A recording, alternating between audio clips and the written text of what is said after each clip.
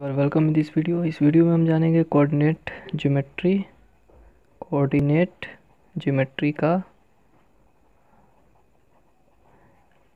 Section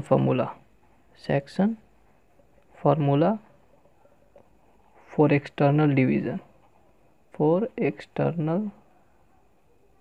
division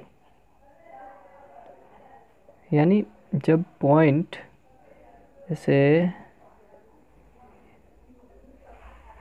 जब point क्या हो, बाहर की तरफ डिवाइड हो। जैसे ये है x1 y1, ये x2 और ये y2, दो पॉइंट्स है, ठीक है। और जब इस लाइन को कोई पॉइंट बाहर की तरफ मतलब रेशियो में डिवाइड करता हो, ए पी और पी एक पॉइंट है जो ए बी को एक्सटर्नल डिवाइड करता हो, तो इसका मान लीजिए कोऑर्डिनेट एक्स और वाई है।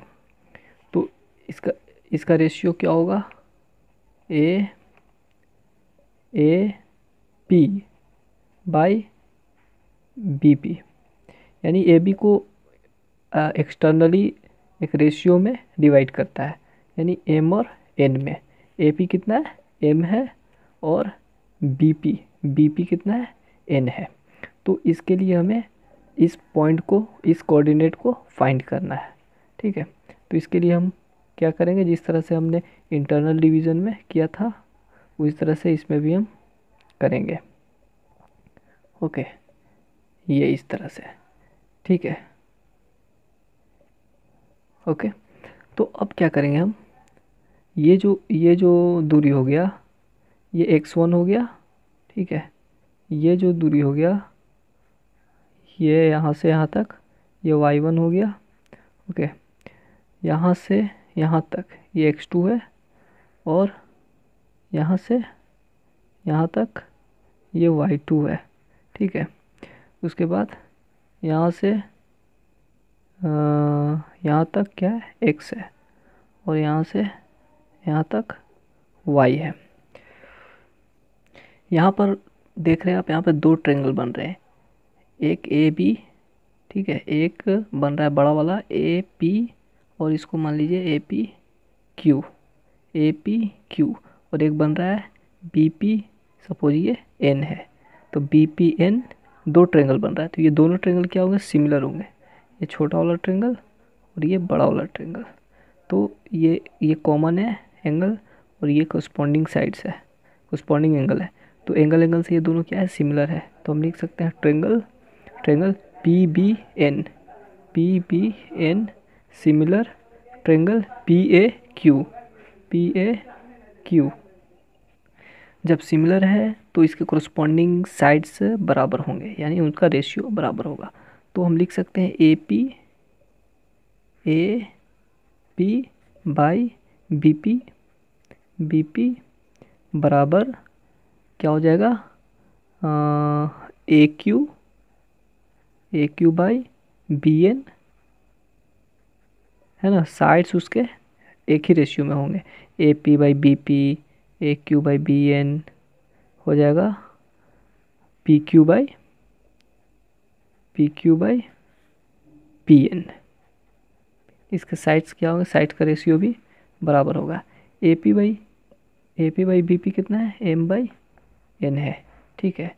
ए क्यू कितना होगा, एक्स में से x1 माइनस करेंगे तो ए क्यू निकल जाएगा, तो हो जाएगा x माइनस x1, ओके। ए Q x minus x1। B N कैसे निकालेंगे, x में से x2 को माइनस करेंगे तो bn निकल जाएगा, तो x माइनस x2।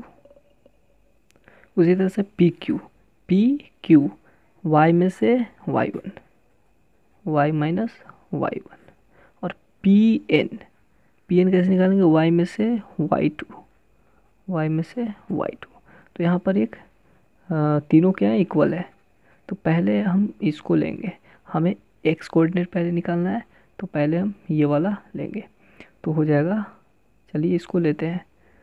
तो x minus x1 by x minus x2 is equal to m by n, ये एक, और ये y minus y1 by y minus y2 m by n। ठीक है, ये इसके बराबर और ये इसके बराबर।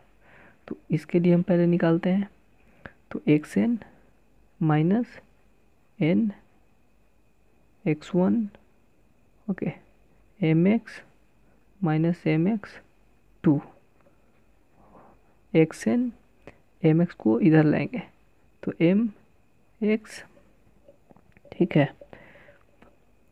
और सॉरी, ये जो है इसको उधर लाएंगे और इसको इधर लाएंगे, तो ये हो जाएगा mx2, इसको इधर लाएंगे और ये यहाँ पर है nx1, और ये mx और ये इधर लाएंगे तो xn। ठीक है, अब क्या करेंगे, इसको ऐसे ही लिखेंगे और इसमें x कॉमन है तो x m माइनस n, तो x कितना हो जाएगा, x इक्वल टू हो जाएगा mx2 minus nx1 by m minus n। तो ये x का कोऑर्डिनेट हमें निकल गया। अब निकालते हैं हम y का, तो yn minus y1n equal to ym minus y2m। ठीक है, और ये वाला उधर जाएगा, ठीक है, और ये इधर लाएंगे तो y2m माइनस y1n, और ये इधर आएगा तो ym माइनस yn। ठीक है, इसको सीधा कर देते हैं, m y2 minus n y1 equal to y common ले लेते हैं तो m माइनस n। ठीक है, तो y कितना हो जाएगा, m y2 minus n y1 by m minus n।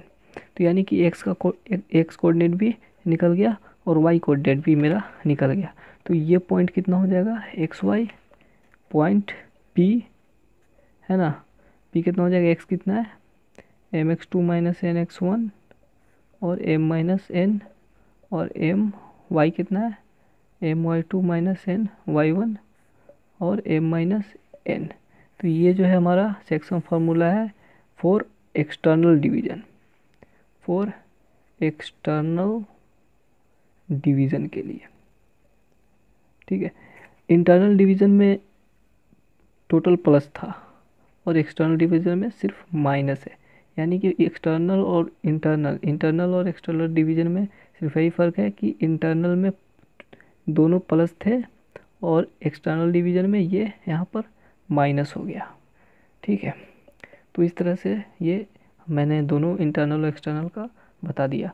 अब इस पे एग्जांपल्स हैं और एक्सरसाइज है जो मैं आपको नेक्स्ट वीडियो में बताऊंगा। Thank you very much.